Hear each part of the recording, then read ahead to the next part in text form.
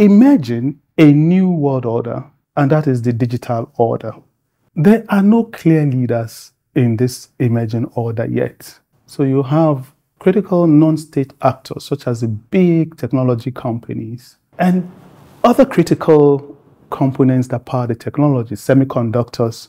But the area that we overlook are the raw materials, the minerals that power these technologies, lithium, uranium, which are majorly mined in Africa.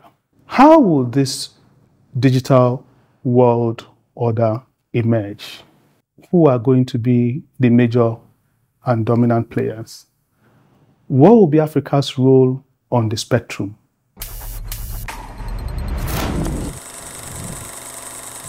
Today I put on a global cap and I looked at the spectrum of the world orders that have emerged.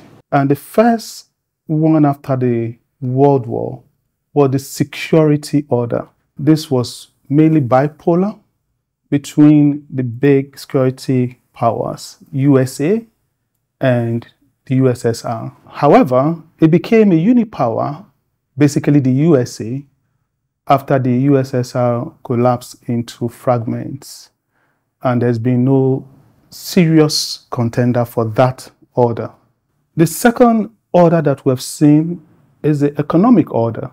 And here it's again bipolar between the USA with a GDP of 26.9 trillion and China with a GDP of 19.4 trillion.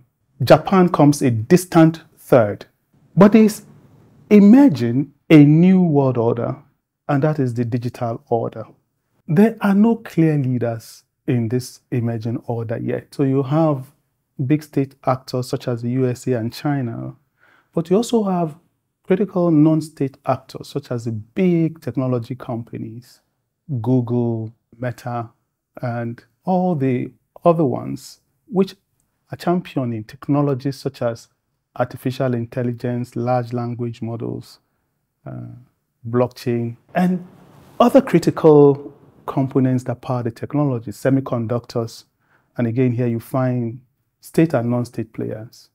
But the area that we overlook are the raw materials, the minerals that power these technologies, lithium, uranium, which are majorly mined in Africa. How will this digital world order emerge? Who are going to be the major and dominant players? What will be Africa's role on the spectrum, given that the minerals to power this technology is mainly sourced from Africa?